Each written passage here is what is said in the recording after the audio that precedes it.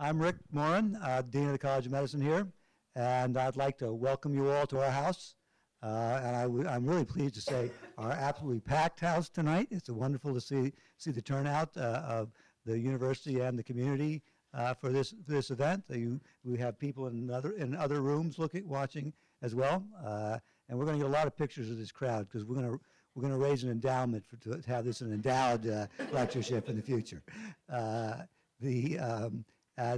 So I'm just really thrilled to see the attendance. It's a really important set of issues we're talking about tonight, and we want to make this this is an annual event. We want it to look like this annually. With that, I'm going to turn it over to Margaret to do some introductions.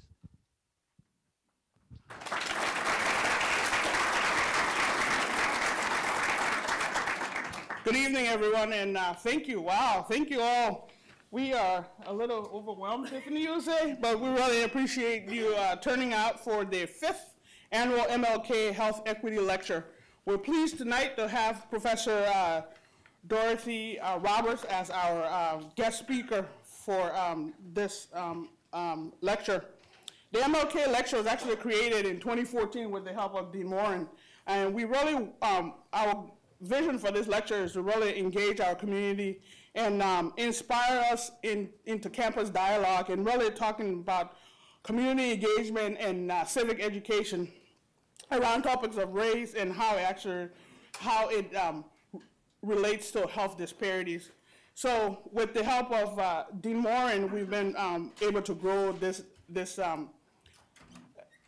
lecture incredibly. This is our largest crowd by far to date, and we hope it will continue. Dorothy Roberts is a JD. She is the 14th Penn Integrates Knowledge Professor at the University of Pennsylvania.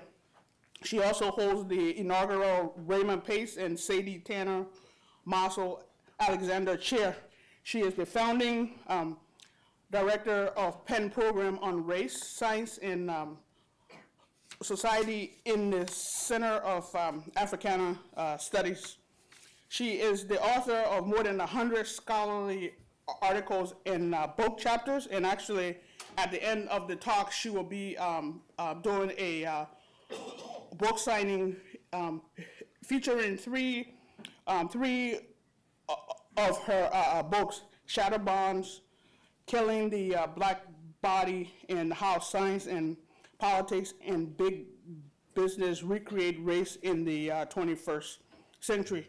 She serves on the board of directors of the American Academy of Political Science, Political and Social Science, and she has been supported by the American Council of Learned Societies, the National Science Foundation, the Robert Wood Johnson Foundation, Harvard Program on Ethics and Professions, and Stanford Center for Comparative Studies in Race and Ethnicity. She also has done a TED Med Talk in 2015 entitled The Problem with Race-Based Medicine, and I would encourage all of you to actually take a look at that, and it's had over 1 million views. So it is my distinct pleasure to really welcome Professor Roberts to our UVM community here this evening. So welcome, Dorothy.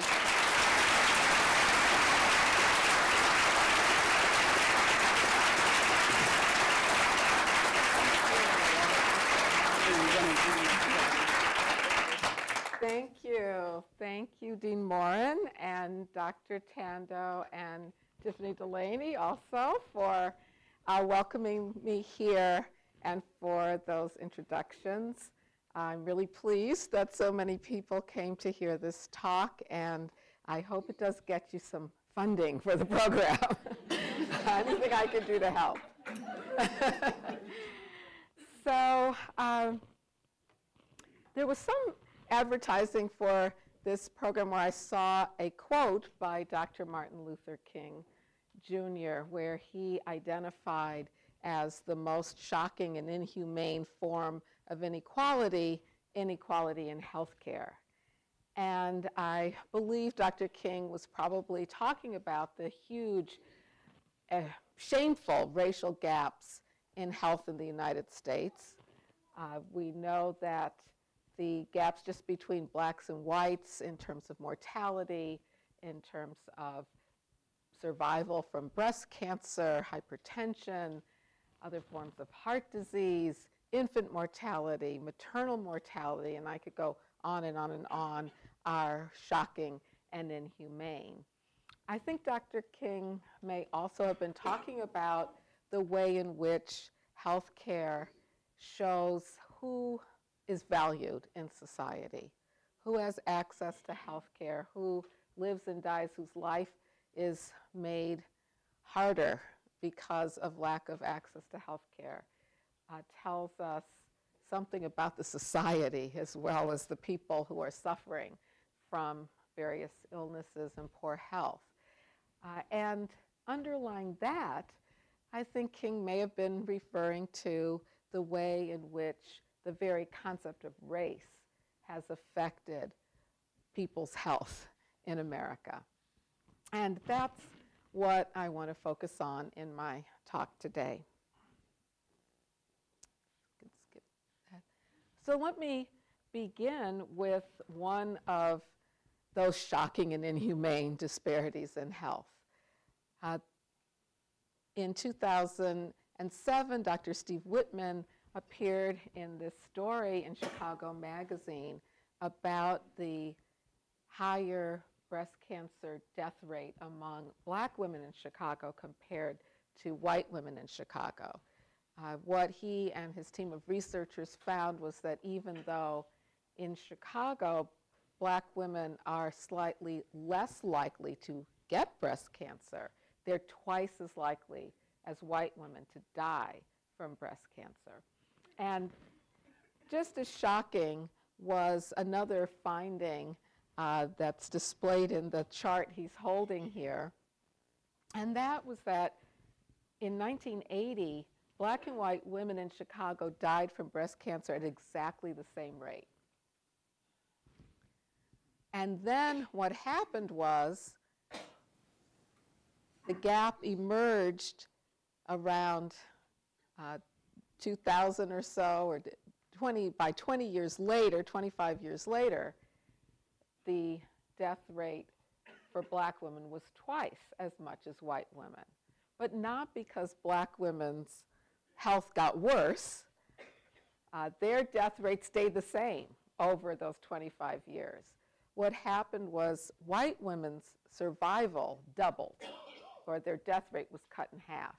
And Dr. Whitman said to me when I interviewed him, that shows that there were great advances in breast cancer detection and treatment over those 20 years, and black women got absolutely no advantage from it. That was his interpretation. Now, these disparities in health continue to be at the forefront of scientific and policy debates in the United States. As we speak, Congress is debating whether or not to cut Medicaid and other services to the poor, medical services to the poor, and whether to allow states to add work requirements to Medicaid. Should we take the position that health care is a human right, or is it a privilege for the wealthy? And if you can't afford it, it's all right for the government to put restrictions to make it harder for you to get it. Actually, the Trump administration has allowed states, Kentucky has already applied for the work requirement, and the Trump administration has gone ahead without Congress deciding whether or not to do it, to allow states to put those restrictions on. In the scientific community, there continues to be a debate about why there are these persistent racial gaps in health, with some people arguing or looking for some innate predisposition to disease that explains it, racial differences in predisposition to disease, or whether these gaps are caused by different social conditions. And the idea, despite evidence like this, that it's most likely that gaps in health come from social conditions and not from innate differences, there is still embedded in a lot of scientific research on health and in the practice of medicine itself, the notion that people of different races have different predispositions to disease because of their race, and that explains the gaps. In fact, the idea that human beings are divided into separate races, and that's what explains differences in their health, biological predispositions, is embedded in medical practice. Let me point out just one example that when I saw this, I was shocked. I couldn't believe that this was part of medical practice. This is the results of a blood test, and one of the most important parts of the blood test is the glomerular filtration rate, which is an important indicator of kidney function. And doctors use this to determine whether or not a patient is at risk of kidney failure and needs to get some follow-up. And you'll see here, I think probably the doctors in the room might have seen this lots of times, that the results come out with one number, one estimate for non-African Americans and another estimate for African American patients, just automatically. Doesn't matter what the African American patient is like, anything about them other than their race, or what the non-African American patients are like. All that matters is the racial identification of the patient.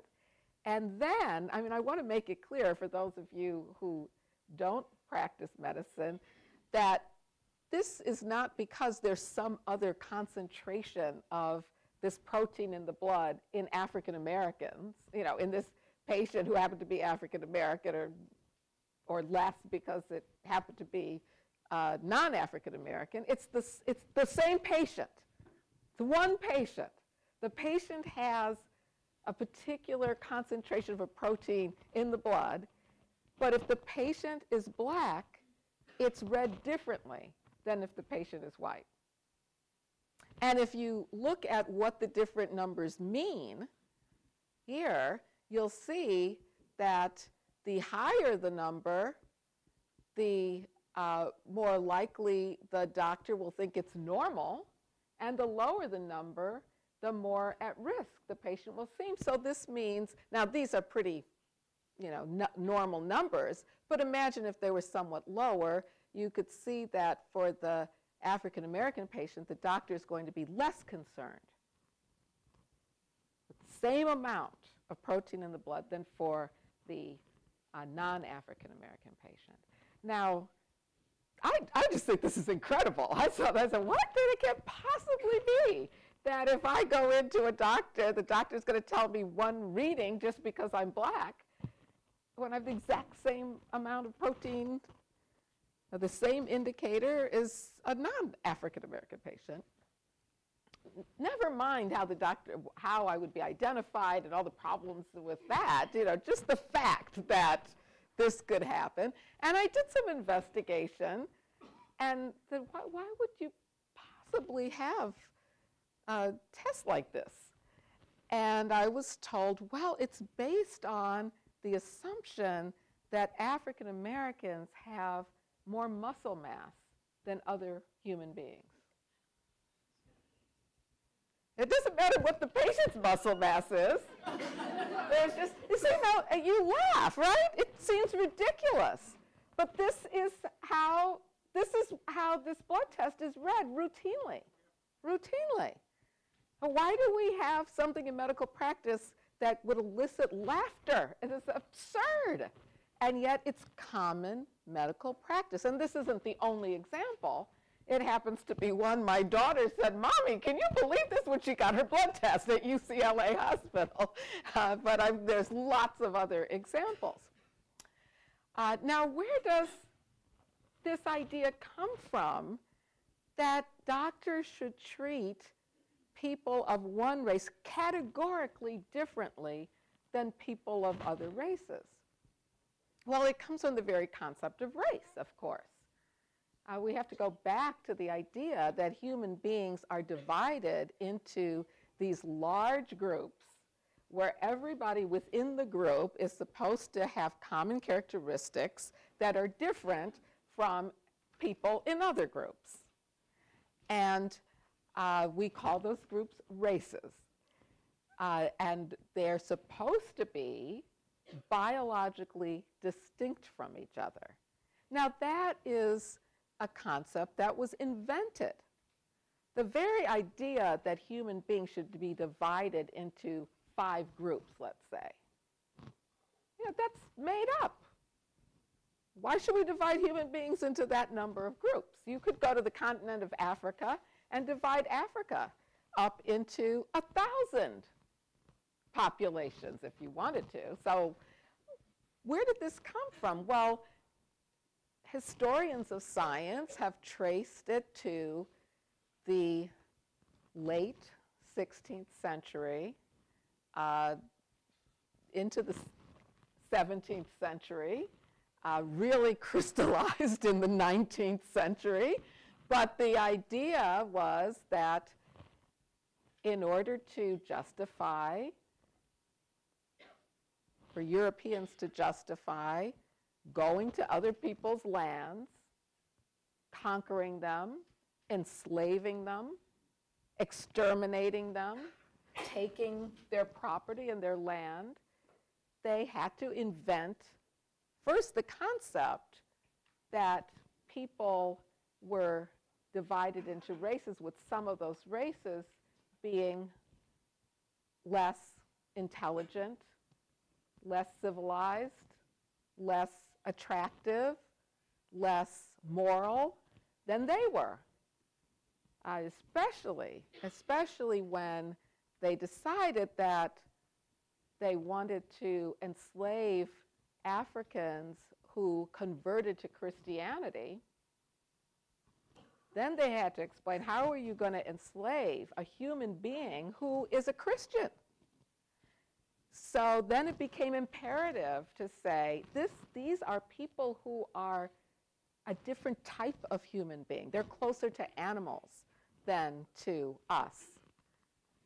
And for political reasons, they divided all human beings into these categories and put them into a hierarchy with Europeans at the top and Africans at the bottom and other groups in between.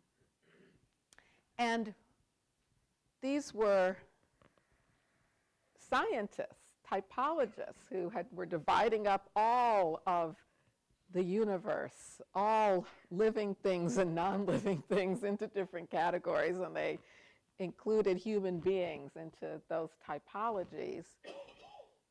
And medicine became an important way of promoting this view, promoting the view that human beings were divided into biologically distinct races, because the idea that people of different races have different diseases and experience common diseases differently.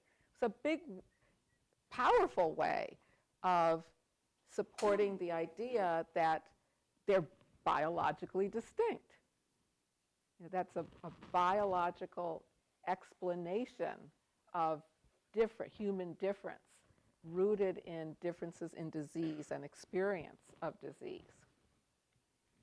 And it ideologically was helpful, a helpful way of reinforcing the view that races are biologically distinct and that they exist in nature. They weren't invented.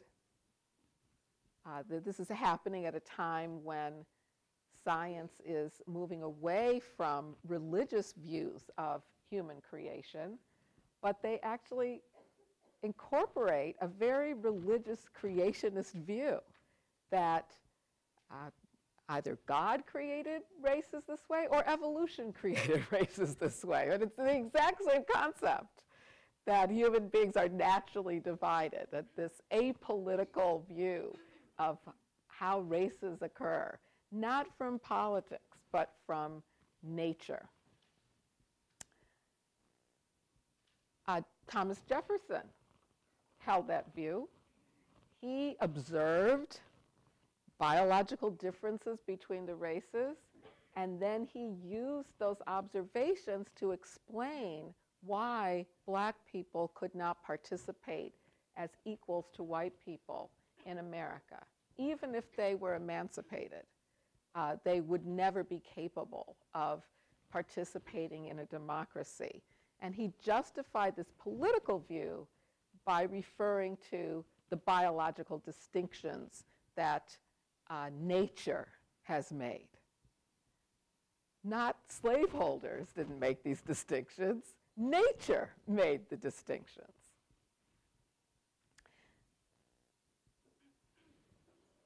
The incorporation of these ideas into medicine became a very powerful way of justifying slavery in the United States.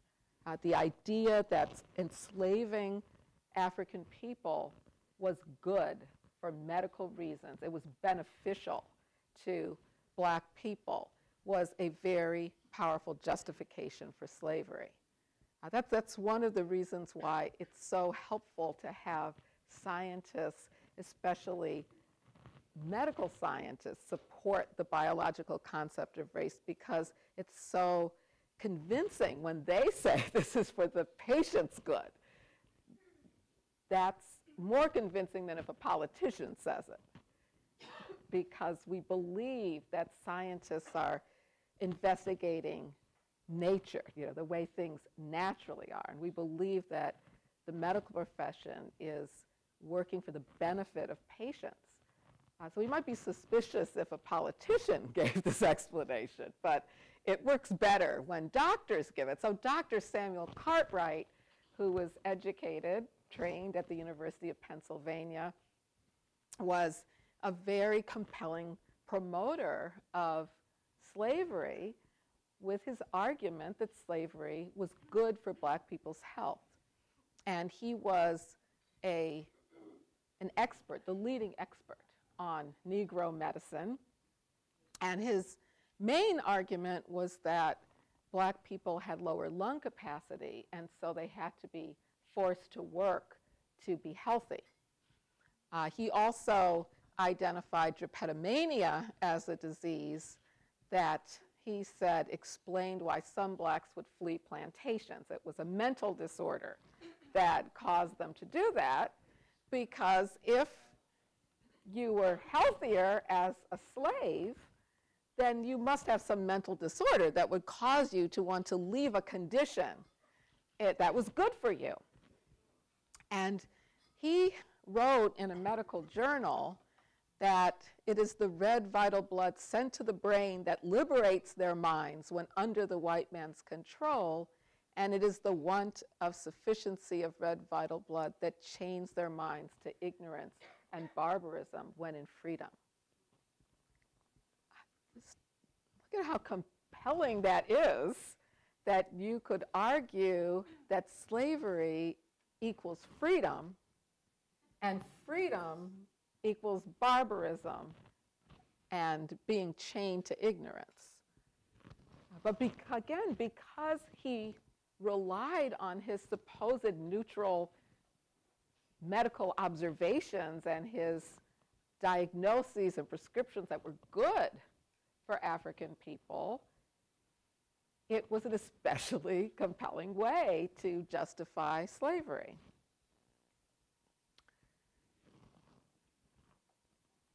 There was also an aspect of the connection between biological race and slavery that made black women especially vulnerable to experimentation and negative stereotypes about them. Black women were valuable not only for their production in the fields or in the households of slaveholders, they were also valuable for their reproductive labor. And so there was an effort to control their childbearing, and not only to control their childbearing, but to define the children of black women as black human beings who could be enslaved. So one of the very first laws passed in the U.S. colony, well, what wasn't U.S., the American colonies, even prior to the United States existing, was a law that stated what is the race of a black woman's child who is fathered by, and they use the words Englishmen, because these were still Englishmen in the 1600s in the colony of Virginia. And there's a preamble to this law that says, whereas there's a question as to what is the status of these children. And this is one of the clearest ways that we can see race being invented for political reasons. Because at that time, you could have easily said, and probably the more natural thing to say would be the race of the father. And by natural, I mean following British tradition, that children inherit the status of their fathers, right? But if that were the case, then all these babies being born to black women, fathered by white slaveholders, would have been white. Now, of course, we could imagine that. Well, it's hard for some people to imagine it. Like, some people can't imagine that. They can't imagine that a child born to a black woman would be white. In fact, when that happens, I'm working on an article now with one of my grad students. When that happens, it makes headlines. Black mother gives birth to white baby. Have you seen these? It's almost like gives birth to alien. You know, it's like, that cannot possibly happen. I mean, why do we think that can't possibly happen? Only because of the way we've defined race in the United States, right? So it created, though, an idea about race that children inherit the race of black children, inherit the race of their mothers, that reproduction has produced the status of these children. Not the law, which actually was what produced the status of these children, but it's the reproduction of black women, their childbearing. And that idea that black women's childbearing produces the disadvantaged status of their children, that's another lecture, but that has been a powerful way of thinking about black women in America and the causes of social problems. I mean, just think of all the social problems that have been attributed to black women's childbearing and all the efforts. Well, I'm going to skip ahead one. Like this, the North Carolina Eugenics Board that was compelling the sterilization of black women on welfare until the 1970s. But it also, during the time of slavery, allowed for brutal medical experiments on enslaved women. Of course, without their consent, they were incapable of giving consent because they were considered property, but also without anesthesia. So in, I think it was about 2004, Sally Satel wrote this cover story article for the New York Times Magazine. I am a racially profiling doctor. Illness isn't colorblind, so why is it taboo for doctors to note a patient's race. Now, anyone here knows that it's not taboo for doctors to note a patient's race. Doctors note patients' race all the time, and in most medical schools, students are taught to note a patient's race. But she wanted to be a little cantankerous about this question, but in the article she gives all these examples of why it's better to prescribe medication by race. And she points out that she prescribes certain psychotropic drugs at different doses depending on the patient's race. And she also points out that anesthesiologists use drying agents when they're going to intubate Black patients because Black people salivate more than people of other races. Because I was following her work, I happened to note a couple of years later, she issues this erratum saying that she's actually been told that there isn't a common knowledge that Black people salivate more than people of other races. But she says there are many other intrinsic differences, so that doesn't undercut the overall message of her article.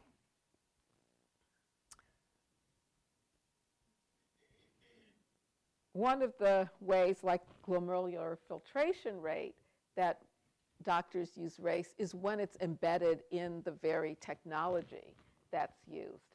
And I think the spirometer is a fascinating example because we can trace its use directly back to Samuel Cartwright in the South in the 1800s. He did not invent it, but he helped to perfect it in order to incorporate racial differences in lung capacity. And there are still today some spirometers that have a button for race so that the machine spits out a reading that corrects for the patient's race. Again, incorporating categorically the idea that Black people as a race are different from all other human beings. Again, regardless of the patient's individual characteristics, the patient's symptoms, the patient's family history, the patient's complaints, the chest x-ray, all the things that might indicate to a doctor, that's overcome by this categorical treatment in this case. Another example of the problem with using race categorically in medicine is that sometimes it leads to a misdiagnosis. Richard Garcia wrote this well-known case now in pediatrics about a childhood friend of his who, when she was young, had multiple visits to the emergency room because of lung problems where the doctors could not figure out what was wrong with her and why she wasn't responding to treatment. And it was only when she was 8 and someone looked at her chest x-ray without knowing her race and said immediately, who's the kid with cystic fibrosis? And it was only then, after years of doctors examining her, that she was diagnosed with cystic fibrosis, because there was an assumption that she couldn't possibly have cystic fibrosis because that's a white disease and she's Black. Probably, to me, the most horrifying example of how race affects doctors' diagnoses and treatment in a harmful way is the undertreatment of Black people for pain. There have been, for a while, a number of studies that show that Black patients receive less pain medication than whites for the same injuries. This one by Clear Todd and others found that Blacks receive no pain medication for long bone fractures at twice the rate as white patients. And this team made an effort to look for injuries that we know are painful. So it would be hard for the doctor not to realize that the patient was in pain. And they also looked at the medical chart to see that these were patients who did say they were in pain, because there's also this idea that black people don't express their pain, that it's part of black culture coming out of slavery, I suppose, to be hardy and work hard and not, well, not necessarily work hard, because there's another stereotype that says black people don't work hard, but to put up a stone face and endure pain. I mean, that does come from slavery. The idea that Thomas Jefferson has this in his notes on the state of Virginia, that black people just don't feel pain, and so it's easier to oppress somebody who doesn't feel pain. There's also the stereotype that black people exaggerate their pain. And so I've heard from a number of nurses that they were told that if a black person expresses a certain amount of pain, you reduce it because they're probably exaggerating their pain. And so it could be that even though these patients expressed pain, the medical staff downgraded it, thinking that this person is just making it up. But those excuses don't really apply when you have little kids screaming in pain with appendicitis. And they haven't learned yet the stereotype that they're supposed to not express their pain. And we know they're diagnosed with appendicitis, so we know they're in pain. And they don't hide their pain. And this study looked at children in severe pain. And they were far less likely to be given opioid analgesia than white children. Now, this probably is based on the stereotype that black people are naturally predisposed to drug addiction. And therefore, you don't want to give a child addicting medication because they might, a black child, they're much more comfortable giving it to a white child. And just as an aside, there's good evidence that this stereotype that black people are predisposed to addiction and white people are somehow immune to addiction helped to create the opioid crisis, because the production of opioid painkillers was fueled in part by stereotypes that white people would not become addicted to it. You can look at, there's evidence now, documents that show how it was being marketed to doctors, and also doctors' willingness to even overprescribe it to white patients, perhaps based on this false belief. Now, is it based on stereotypes? Well, a recent study out of University of Virginia Medical School found a significant association between medical students and residents who believed false ideas about biological differences between blacks and whites. That included black people have thicker skin than white people and therefore don't feel pain, and black people have less sensitive nerve endings than white people and therefore don't feel as much pain. And they found a significant association between those beliefs and the undertreatment of black people for pain. In 2000, Bill Clinton and Francis Collins, now head of NIH, announced the mapping of the human genome, and they made a point to say that it showed that race does not exist at the genetic level. Bill Clinton said, in genetic terms, all human beings, regardless of race, are more than 99.9% the same. Actually, isn't the most helpful way to say it, because of course you'll say, oh, but that 0.1%, that's what race is, you know. But he should have added that 0.1% is actually made up of differences between people within populations. You know, let's not forget that people within even the groups we identify as races are not identical to each other. There's a lot of genetic variation. As I said, just on the continent of Africa alone, there's more genetic variation than all of the rest of humanity, just on the continent of Africa.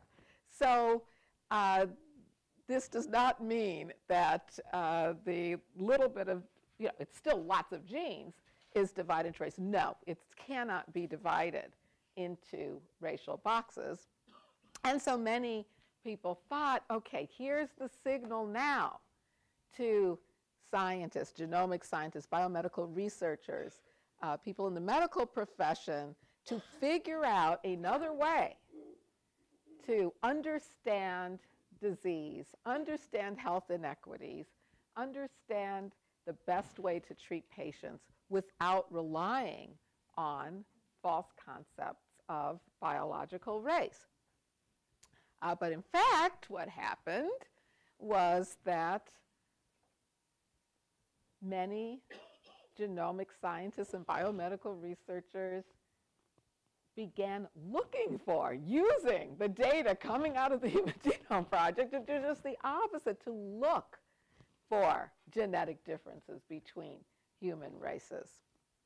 And Nicholas Wade, who wrote in the New York Times, was very fond of publishing articles about the latest study that showed that, yes, the human beings really are divided naturally into races, and this is how we are going to address racial gaps in health, by learning more about these genetic differences.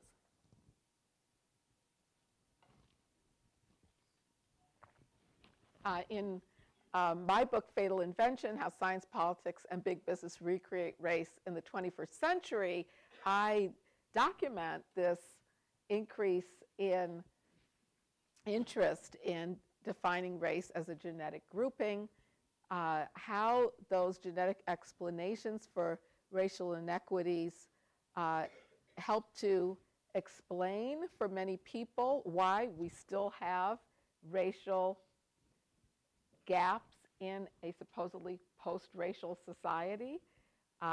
If we're supposed to be post-racial, but we still see that people of different races fare differently in this country in terms of incarceration, arrests, high school graduation, admission to college, income, wealth, I could go on, and health, go on and on and on. How do you explain it? And for many people, the explanation is it's just natural. These gaps are natural. Unfortunately, the races evolved separately, and some are predisposed to all these bad things. And black people are the most predisposed. For some reason, that group turned out to be naturally predisposed to all these negative outcomes. Of course, in the research, you know, there are positive outcomes too, but the research tends to focus on the negative outcomes. I'm always looking for that genetic explanation for something good about disadvantaged people, but in most of the research is how to explain this disadvantage naturally. And then biotech and pharmaceutical companies are producing race-specific biological remedies for these supposedly naturally created problems that disadvantaged groups have. Now, I'll go over this rather quickly, but I want to point out that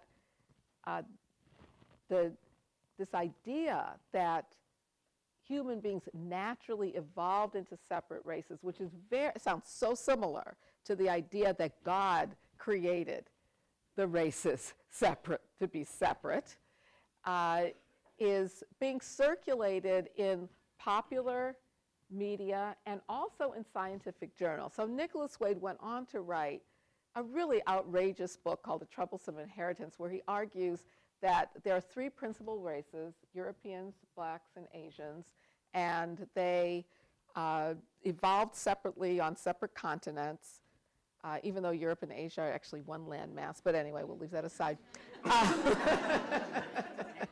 And he says, ever since the first, though actually, I don't think the races are evolving separately even today, even if, you know, so there's lots of problems with this. But he argues in his book that the races evolved not only to be different physically, but also to have different values and therefore to create different institutions, and that white people are peaceful and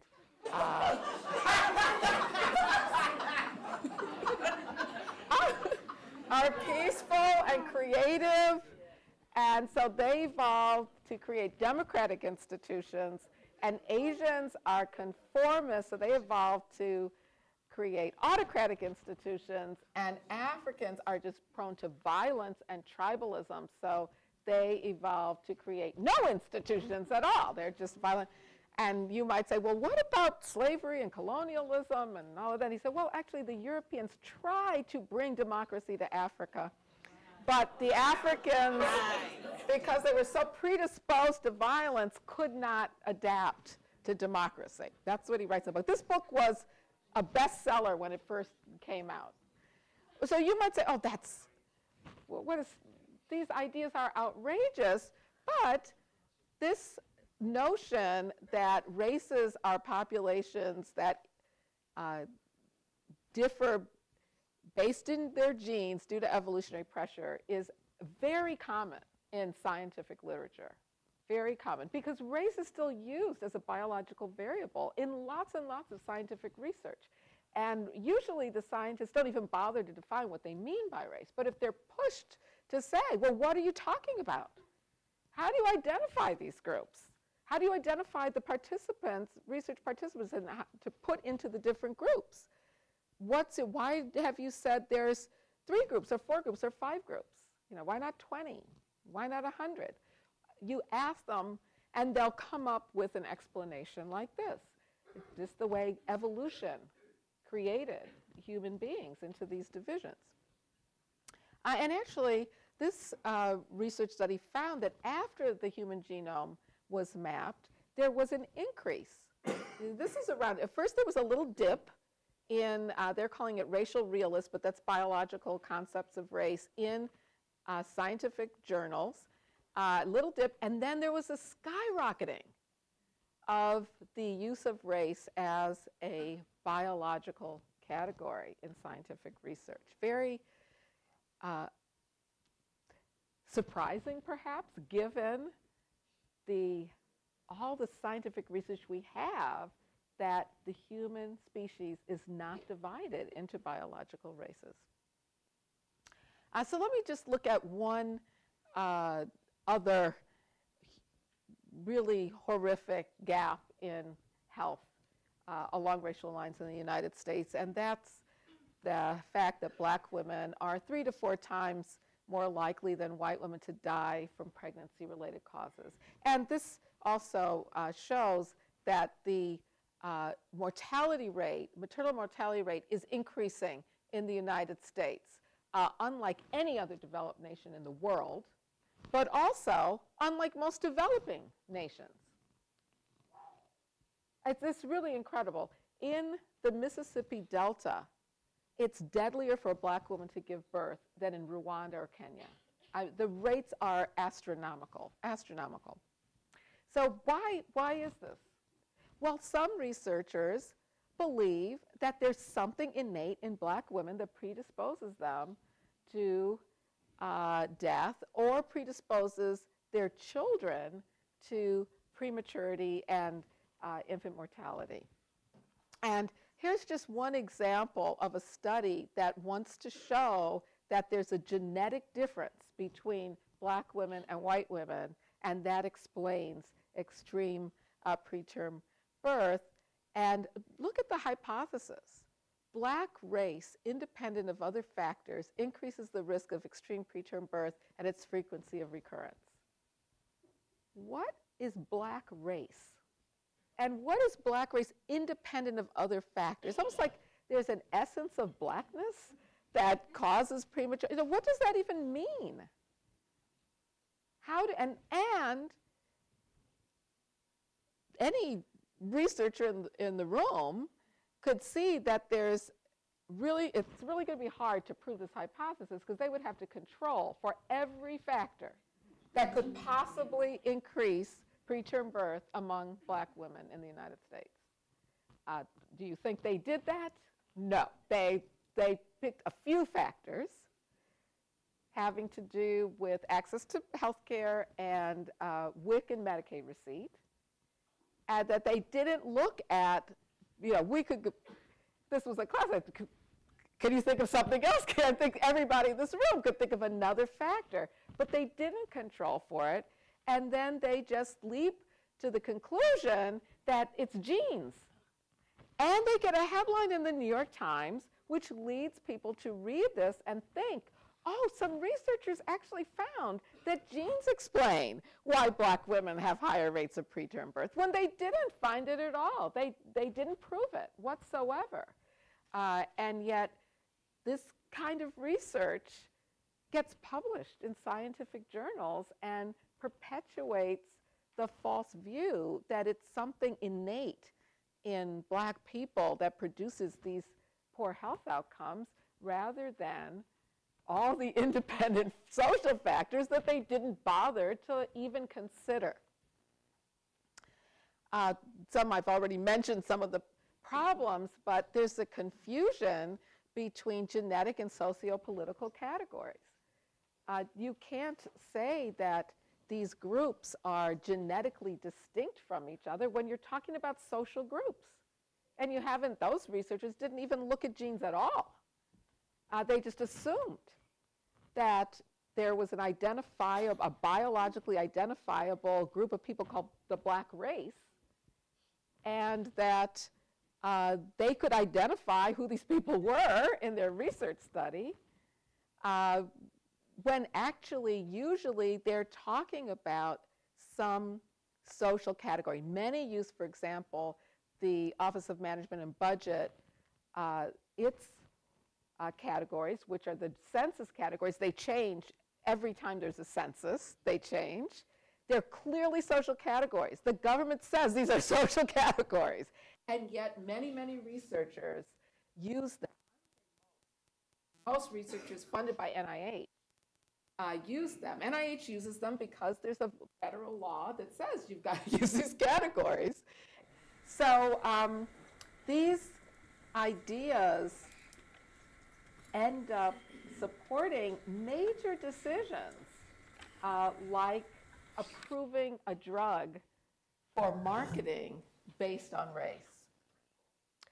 The FDA then, I think, added insult to injury by saying that this was a step toward the promise of personalized medicine, reinforcing the view that your race is your biological makeup, and that if doctors and pharmaceutical companies and biomedical researchers focus on race, they're moving toward more individualized treatment.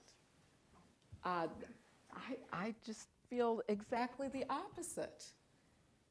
I feel that if you treat me based on my race, you're moving away from individualized treatment, because race is being used as a proxy for something else that's important about me.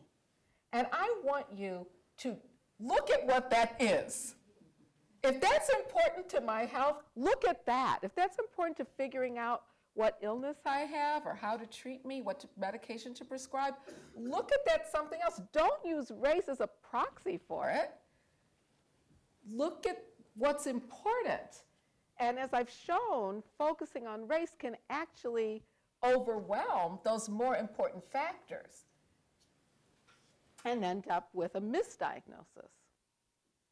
So this is something that we've known for a long time.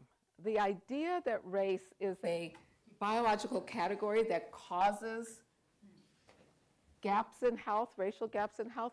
W.E.B. Du Bois challenged that dominant view in 1899 when he wrote the Philadelphia Negro, and he challenged the view that most researchers had at that time, that the reason why emancipated African Americans' health was so bad was either because they were naturally incapable of adjusting to freedom, or that they had naturally defective bodies that made them susceptible to diseases like tuberculosis. And he pointed out that that claim is a claim about disadvantaged people, that it ignores the social conditions that create it and place it on internal features. And he says, with his great sense of humor perhaps, that it was the Irish were thought to also be doomed, naturally predisposed to consumption, but that's when they were unpopular. It brings in the politics of it as well. Other researchers have found that the gaps in infant mortality and premature birth cannot be explained by genetic mechanisms and are much better explained by the cumulative effects of inferior social conditions, environmental conditions, environmental toxins, lack of access to high-quality health care, the very stress of racism throughout the entire course of Black people's lives. And let's not forget inferior care. I usually focus on structural barriers to good health, but we also need to recognize, whether it's because of their poverty or because of racial stereotypes, that many Black people in this country get inferior care. And this was from a study looking at the high rate of maternal mortality among Black women and interviewing women in the South who had recently been in labor. And this woman, Tiffany in Jackson, Mississippi, describes how women were lined up in the basement of a hospital with very little care giving birth, and how horrifying it was. Just in November, an op-ed piece in the New York Times really hit the nail on the head when it says, "We're sick of racism," literally, pointing out all the studies coming out now that are finding that the stress of experiencing racism has bad effects on people's health. This is something that researchers didn't take into account at all, say a decade ago, and yet we're jumping to the conclusion that it must be genetics. So the way I like to state the impact of racism on health and the significance of race in health inequities is that race isn't a biological category that naturally produces health disparities because of genetic differences, but it is a real political category. I'm not saying don't pay attention to race, but pay attention to what race really is. It's a political category that does have biological consequences, but that's because of the social impact on people's health. Race has social consequences that have differing impacts depending on your status in the society on health. So I'm going to conclude with some ideas about how people in the medical profession and students can think about, well, how do I practice medicine then? And one of the ideas that's circulating now, primarily because of the work of Jonathan Metzl at Vanderbilt and Helena Hansen at NYU, is the idea of structural competency. For a long time, the way that medical schools have addressed the idea of race is to teach students cultural competency, to take into account the culture of their patients and adjust their interaction with the patient accordingly. You have to be really careful when you do that you're not teaching students stereotypes about people of different groups. And also, sort of punting the question about structural inequality and instead focusing on differences in culture when it's actually something more of a barrier to actually achieving good health, not because of cultural difference, but because they're structural impediments to good health. And so structural competency asks for us to think about how we might treat patients by taking into account the systems and the structures and the institutions that affect their health. I co-authored an article with Jonathan Metzl where we specifically focused on racism in structures and how that affects the practice of medicine and how a structural competency approach might help us address the impact of racism on patients. And we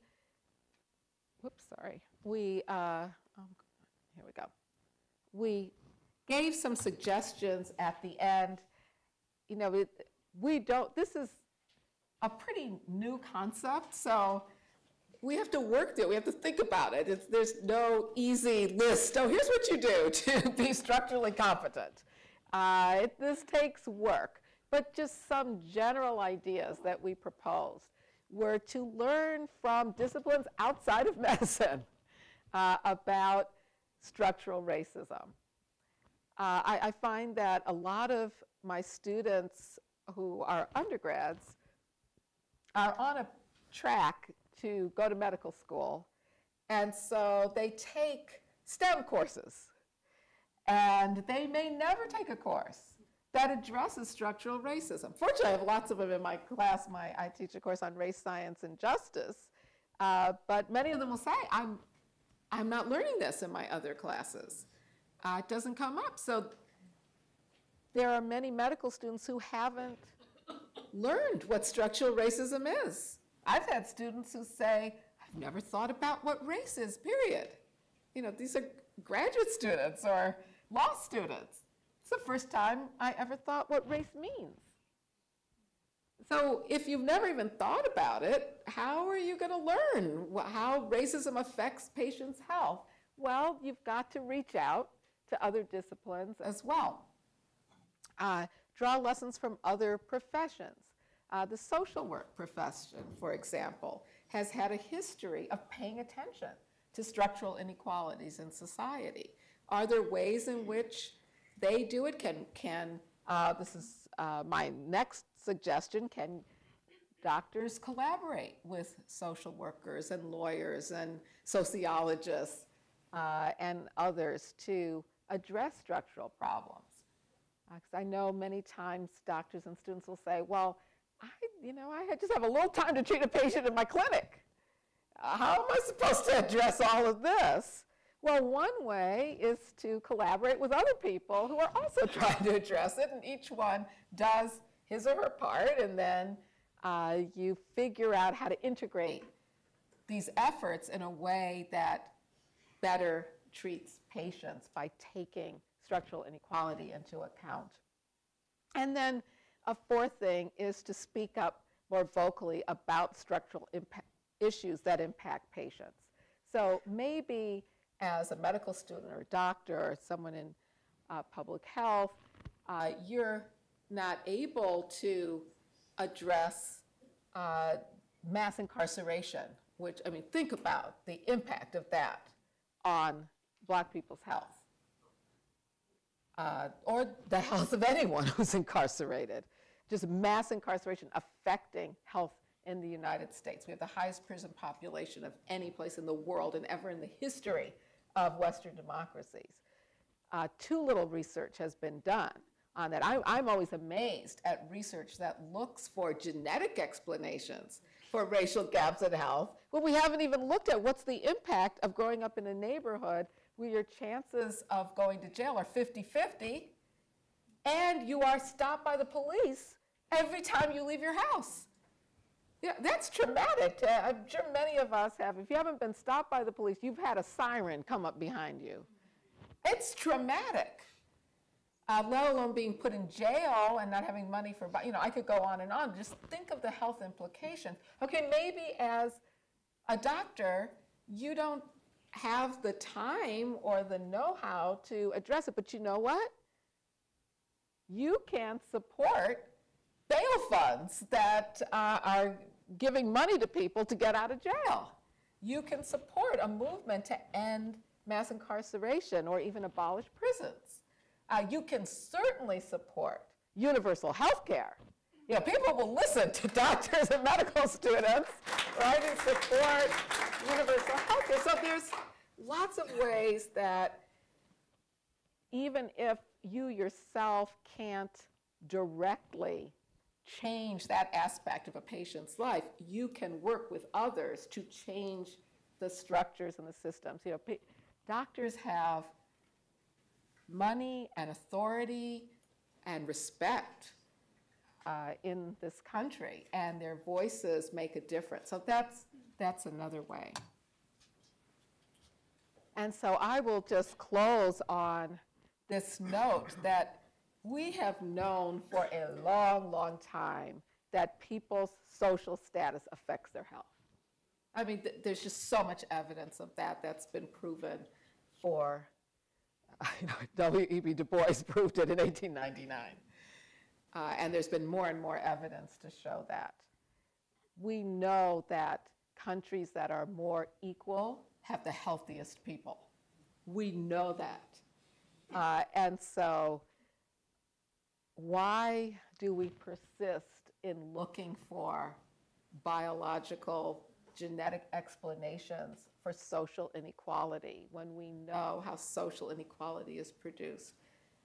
And so in whatever way we can, the best thing we can do to improve the health of people in the United States is to affirm our common humanity by ending the social inequities that actually divide us.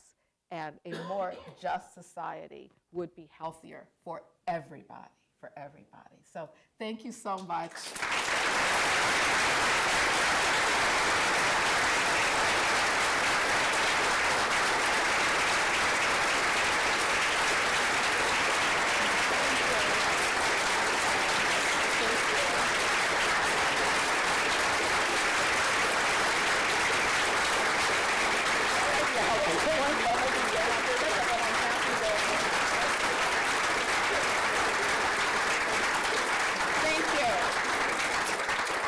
Thanks so much. I think it's the mic for the mic is coming. We need to hear you upstairs. Hear you upstairs. So, It's on. as a Black woman, Yeah. who studies preterm birth Yeah. mechanism, Yes. let me tell you that a lot of the reasons for this situation, Yeah. where genetics drives everything, Yeah. we spend billions of dollars on genome-wide Yeah. studies for diseases. Yeah. Racism is at the center, and white supremacy is at the center of how science gets done, and it is also at the center of how doctors and scientists are trained. Mm-hmm. Do you have any potential suggestions? Yes. Okay, that's true. And so much so that what you just said, many people say, oh, you can't say that. And it's so interesting because people like Nicholas Wade and others will say, oh, it's taboo in this country, Sally said, taboo to argue that race is biological and there are genetic reasons for these differences. That's absurd. It's not taboo, as you said.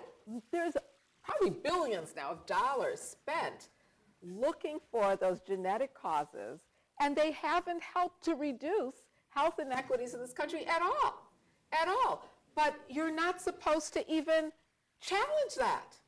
That's what's taboo, is to challenge that, to just say, basically, look, we can see how race and racism has traveled from the time of slavery to today, sometimes directly, and how it continues to influence medical practice and medical research. These basic concepts that have not been shaken, that people hold on to. So one aspect of it is, which is why I've written about lots of different things involving injustice, and recently, when I wrote my book, was the fundamental ideology behind it all is this idea that human beings are naturally divided into biological races, and that explains inequality. That fundamental idea that comes from 17th century still is so ingrained in U.S. culture. I mean, it's global now, but let's focus on the U.S. It's so ingrained in U.S. culture, the way children are raised, in what they're taught, what textbooks say, where research money is spent. And so one thing we have to do is to continue to challenge that basic concept. I find that many people are so shaken by the idea that race isn't natural, they can't wrap their heads around it. They don't know how to engage with other human beings without assuming that because of that person's race, they're naturally a certain way. They can't imagine how you could possibly practice medicine or do research into health inequities or just health period without dividing research subjects or patients by race. They don't want to even imagine it. And I think that many people have a deep, deep, deep investment in holding on to the idea that we can understand the world by dividing people into races. Many people don't want to face the reality that America is founded in racism and white supremacy, and it's built into every institution in this nation, and that people's health, whether they end up in jail or not, whether they graduate from college, whether they have a big bank account, whether they have an inheritance, all of that is affected by structural racism. It shakes people to the core to have to think otherwise. As I was working on my book, I thought, this is what it's like, I think, for someone who believes deeply in God to be told, stop believing in God. Yeah, they just can't do it. I couldn't do it, I'll admit. I believe in God. I could not believe in God. The idea bothers me. I mean, I think of anything else that, but I think a deep religious belief is the most akin, maybe even the belief in race is even deeper than that. Because people don't even want to convert from believing in race. So that's one thing. We have to start imagining what it would mean not to divide human beings by race. Now, having said that, we live in a world where human beings are divided by race. And it affects every aspect of our lives. So we also have to challenge the view that we shouldn't talk about race and racism. We shouldn't confront people about it. We shouldn't deal with it at all. We should pretend that either there's no racism or that if we talk about it, somehow it's going to expand. That clearly has not worked.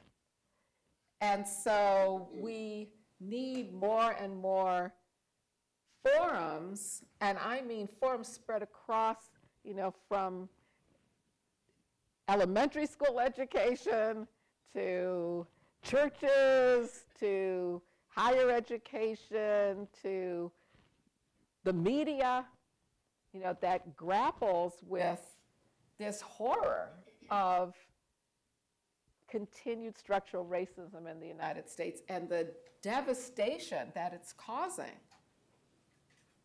Just to confront that, the U.S. now, it stands out as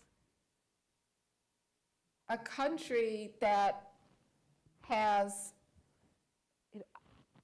astounding statistics, like the maternal mortality rate going up, like having the highest prison rate of any nation in history and now.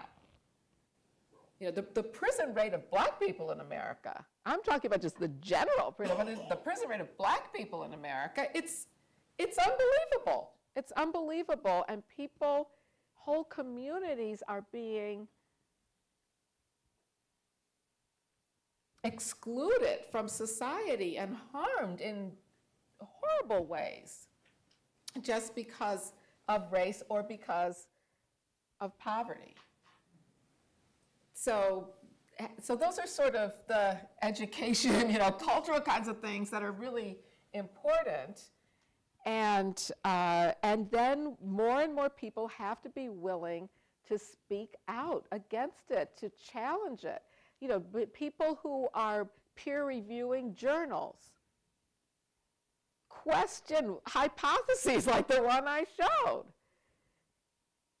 People who are peer reviewing grants, research grants, question it. There is an apathy about the continuation of these false ideas in science and medicine. It's very strange. It's very strange because we're talking about people who dedicate their career to improving health or to advancing knowledge. And yet when it comes to race, they're willing to rely on what European type, Blumenbach, they're using the same typologies, the same ideas, even prior to that. This is pre-modern science. It really is. It's pre-Enlightenment. The Enlightenment took this idea that human beings were divided into these categories and incorporated it into the Enlightenment. And we're talking about, like really backward thinking that modern day scientists are using.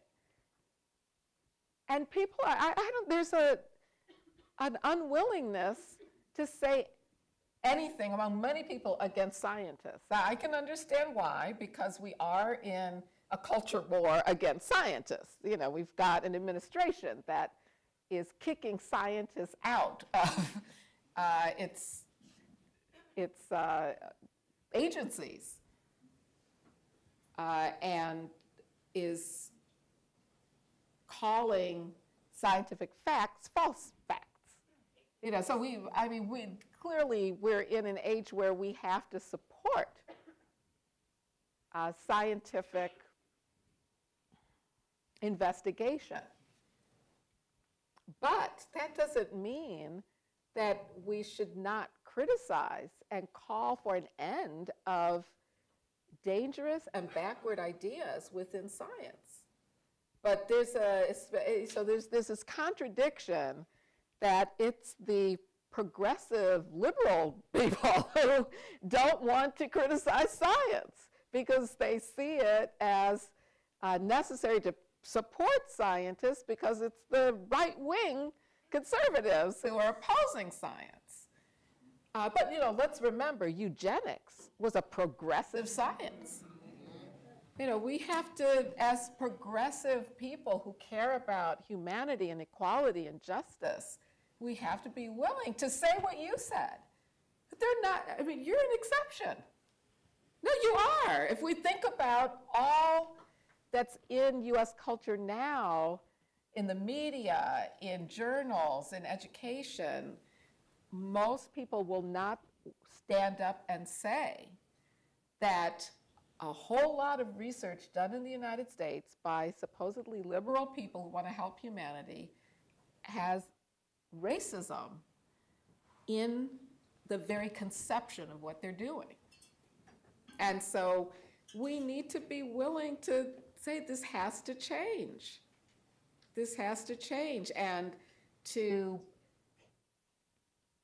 cross certain boundaries, like disciplinary boundaries, to cross boundaries between the academy and communities, so that people who are willing to stand up and challenge racism in all its forms, even if it's in a liberal institution, people who are willing to do that come together to make a change. But if we're afraid, if we're afraid to do it, we're in big trouble, because the people who are willing to come out and say there's a superior white race, they're more vocal than ever before.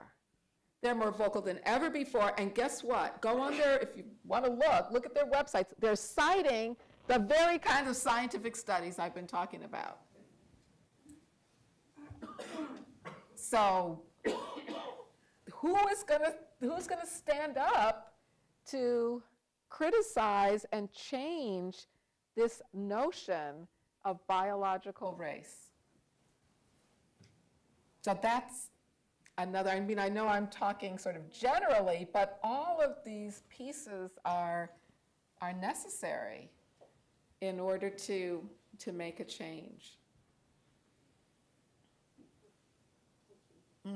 Thanks. Thanks for your statement and your question.